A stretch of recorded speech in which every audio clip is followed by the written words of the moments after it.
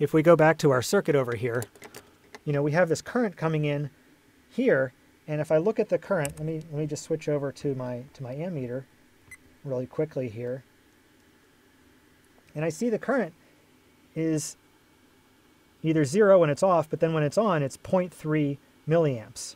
So 0.3 milliamps. And so you can imagine I could use, if I could send 0.3 milliamps from my base to my emitter, then this little guy inside the transistor, he's going to say, oh, 0.3 milliamps. I want to multiply that by 100, and I want to make sure that, you know, the collector to emitter current is going to be 100 times that.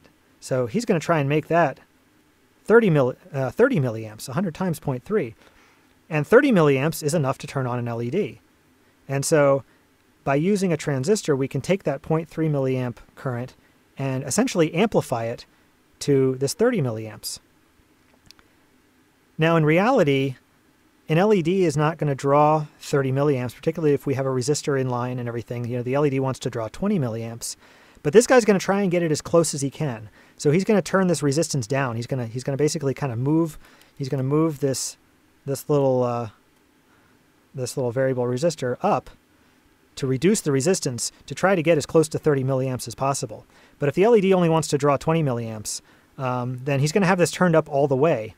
And so he's actually not going to be able to get it to 30 milliamps. He's only going to get it to maybe 20 milliamps.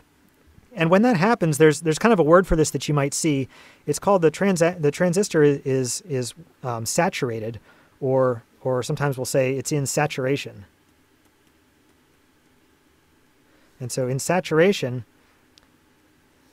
is when basically there's a short between the collector and the emitter. So as much current as possible will flow through there because the current that is flowing through, in this case, maybe it's only 20, is less than what this guy is trying to make it. He's trying to get 100 times 0.3. So he's trying to get 30 milliamps to flow, but just because of what's hooked up to this, if it's just an LED and a resistor, it's only going to draw 20 milliamps.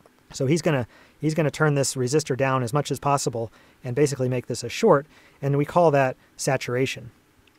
Now, on the other hand, if the base current shuts off, which it's doing, remember in our circuit, if we look back at our circuit, it's either 0.3 or it's basically 0 because this signal is turning on and off, on and off.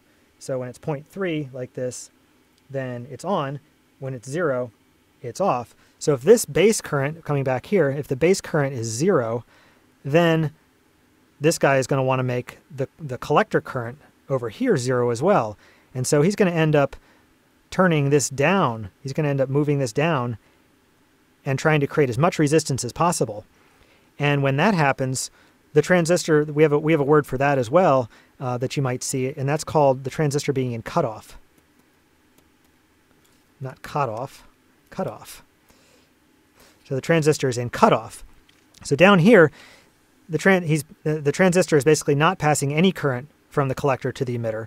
So cutoff basically means that the collector, the current of the collector, is equal to 0.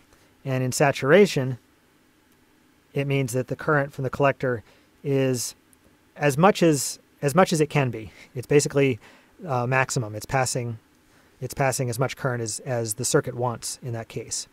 And so in this sense, this is why you see transistors sometimes, or you hear transistors sometimes referred to as switches, because with a current situation like this, and actually this is going to be the case in our circuit, the transistor will either be saturated or cut off.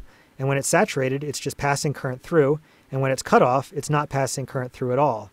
And so this is why you'd sometimes hear transistors referred to not only as current amplifiers, but also as switches. So in the next video, we'll take everything we've sort of looked at here and see if we can build the circuit.